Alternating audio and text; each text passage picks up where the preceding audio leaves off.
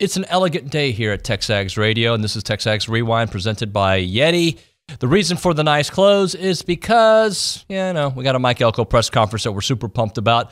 Nick, you were around for the last, 72 hours every day doing something here at the studio.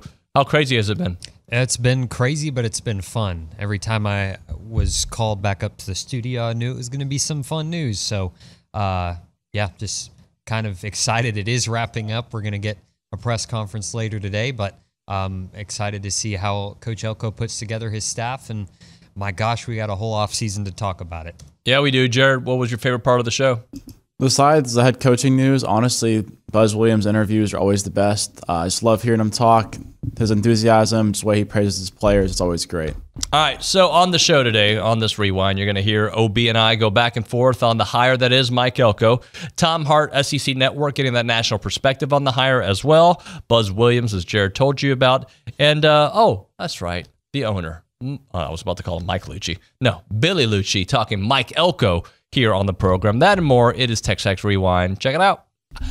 People want guarantees. There are no guarantees. You got the guy from Alabama, and everybody celebrated, and the regents were high-fiving. It didn't work it out. You got the national championship coach of Florida State. You had some success, but he was too stubborn to admit or acknowledge his own shortcomings, and it didn't work out. You got the up-and-comer from Houston. It didn't work out. You got the guy from the NFL. It didn't work out. There are no guarantees. But when you look at Mike Elko, I would contend there are no negative aspects, none, of hiring Mike Elko. No.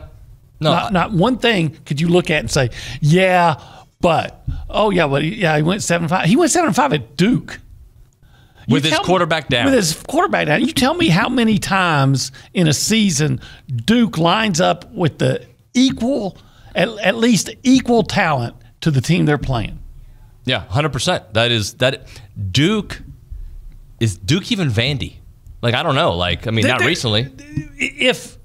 Under Elko, they're better than that. Right. But over the course of a long period, say the last 20 years, they may be, at the very best, in my opinion, equal to Vandy. David Cutcliffe had a little bit of a nice run. He had a nice run. But and then before that, you have to go all the way back to Steve Spurrier. Yep. And everybody else failed. And I remember I was watching the Luchador, and y'all couldn't come up with David Cutcliffe's name. I had to remember he was saying Deputy Dog. Deputy Dog, yeah. But and David Cutcliffe is a heck of a football coach. He is. So it takes that's just it. Steve Spurrier, one of the best football coaches of all time, had success at Duke. David Cutcliffe is a heck of a football coach, had success at Duke. You have to be a next-level football coach to have success at Duke. Exactly and Mike right. Elko did. But it might have worked. I just didn't love it, and our fan base absolutely didn't love it. Well, first of all,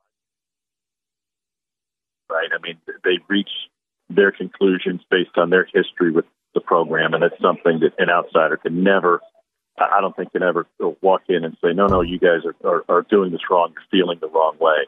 I thought it was a good hire. I thought it was similar to Elko and a very high floor, and at A&M the ceiling will always be the talent. The ceiling, to me, is not tied into who the head coach is. The ceiling is tied into, can you develop talent that shows up? Can you continue to get the talent? Obviously, Jimbo's stubbornness was a roadblock in many ways, but I thought Stoops would have brought a guy in who knew the conference well and knew how to build from the inside out. And they already have, a lot of the pieces in place right there. I think it was really interesting in talking to a lot of people in Lexington about how all this went down is what makes Mark Stoops a great coach at Kentucky is the people that are around him.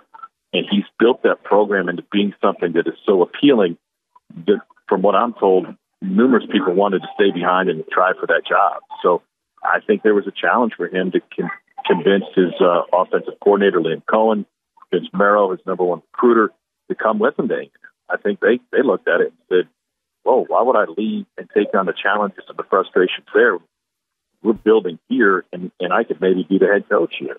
And I think that was certainly part of it. But listen, the idea that anybody is a lock to win a national championship is that's just folly. You got to get the guy in who you believe in, and I think Elko and Stoops are very similar in that way. So once again, solid hire. Wade struggled to shoot a little bit, but you had the grit, especially at the end of the first half and the way you all finished. Yeah, I just think that it speaks to our guys. And like I mentioned yesterday in postgame, I think they're a reflection of the people that raised them. I think that a lot transpired. Obviously, we were the first game of the tournament. We were the last game of the tournament. We got there on Tuesday. 6 days is a long time to be in one hotel. And I thought all of the things that transpired, the good things and the bad things, I thought the response of our group collectively was very, very good, considering it's the third week of the season. I thought there were multiple guys yesterday who were the best they had ever been. And those guys all had to be the best they could be in order for us to have a chance to do what transpired. And I don't think that we were great in a lot of respects, but I think in some ways what transpired the last 24 minutes of the game was, in the end, what we have to be about. It's for sure not always the funnest or the prettiest, but I think the identity and the roots and the foundation of what we have to be about at Texas A&M basketball, I think that was on display by everyone that played the last 25 minutes.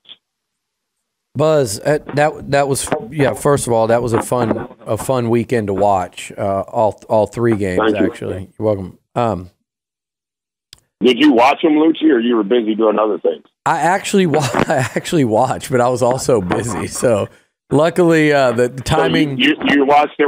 It was on mute. Yeah, well, there was a couple of stretches where I muted it because I was like, "This is." That decision for Mike Elko to leave, and I'm sure he'll talk about it today, was incredibly difficult. Like, that was not.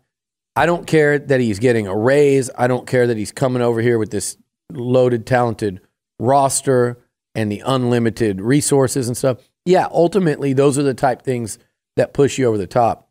He loved living in Durham, coaching at Duke, what they were able to do there. I think he was so connected to it. But that was also the way he felt here. You know, he coached here for 4 years. When he left, I know when he left, had to be his dream to say, man, one day I would love to be back as the head coach at this place. One day probably came a lot sooner than he expected. And I don't think he planned to leave Duke after 2 years. I believe he could have had the Michigan State job had he wanted it. I believe he could have had the Mississippi State job had he wanted it. And his name never came up for that one. But he could have had jobs like that. He would not have left Duke for that. Just like when he was at A&M, and he did not leave A&M for multiple head coaching jobs. But he left for Duke because he loved that opportunity. He loved that part of the country.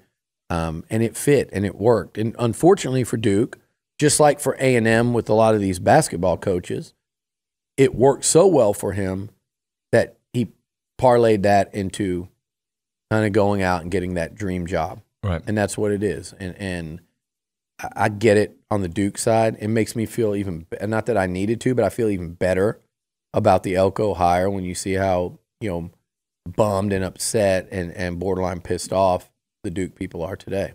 Yeah. You always want that rather than the good, take them. You know what? And I'll say this, you're not hearing anything negative. You're not hearing anything negative.